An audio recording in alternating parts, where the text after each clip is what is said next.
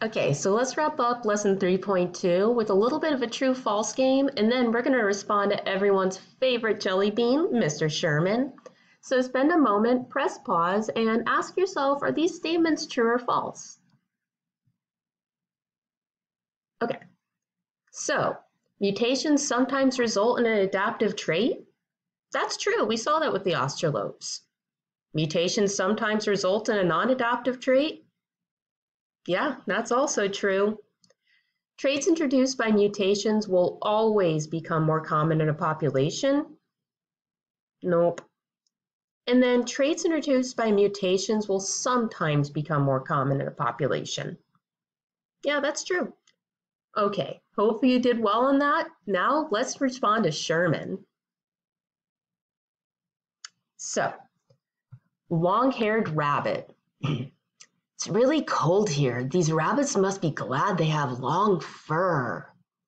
This environment used to be warmer. It's gotten colder over many generations. And long ago, when it was warmer, there were no long-haired rabbits here. How's that possible?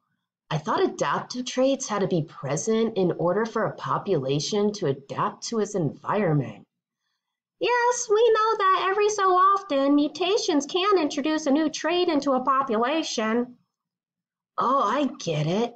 The rabbits must have been cold, so they had an adaptive mutation for long hair so they would survive. Well, no, Sherman. Mutation doesn't work like that. Here's how it really works.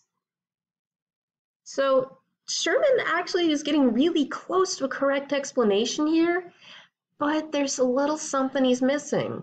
So, go ahead, write and discuss.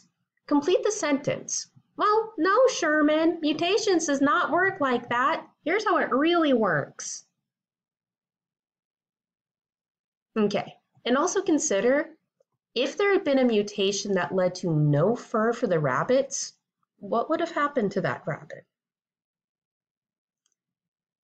And finally, why did the mutation that resulted in a long-haired trait in those rabbits become more common in the population?